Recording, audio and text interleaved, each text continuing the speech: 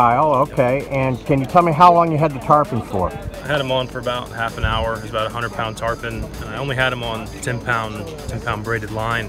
And I had him about 15 yards from the pier when about a 13 to 14 foot hammerhead came up and started chasing him and flipping him out of the water.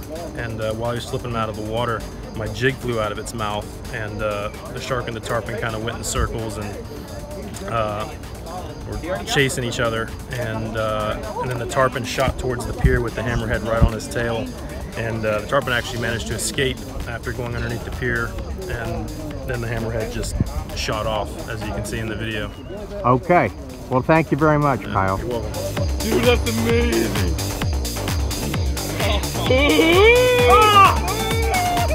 Oh my God!